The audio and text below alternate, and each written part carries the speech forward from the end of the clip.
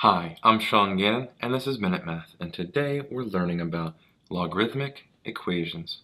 Minute Math, when you need help you use Minute Math.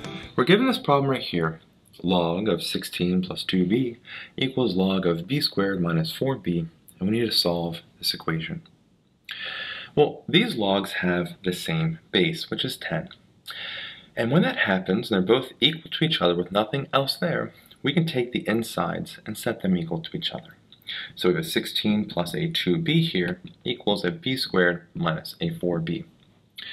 Now let's go combine our like terms and let's bring everything to the right hand side and solve for b. I subtract a 2b to both sides here, and I'm going to subtract a 16 as well. 16's cancel and the 2b's cancel here, leaving us equal to 0. b squared comes down, and negative 4b minus a 2b is a negative 6b, and a minus 16 comes down right here. Now this can factor, so let's set it up in our form. And what two numbers multiply to be negative 16 but add to be negative 6? And that's a positive 2 and a negative 8. When we have that, we can set now each part individually equal to 0 to solve for b.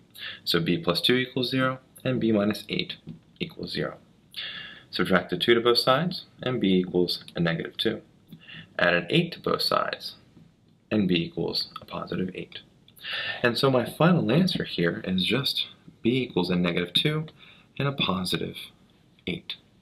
I hope this video was helpful for you, and if it was, please subscribe to this YouTube channel and like this video.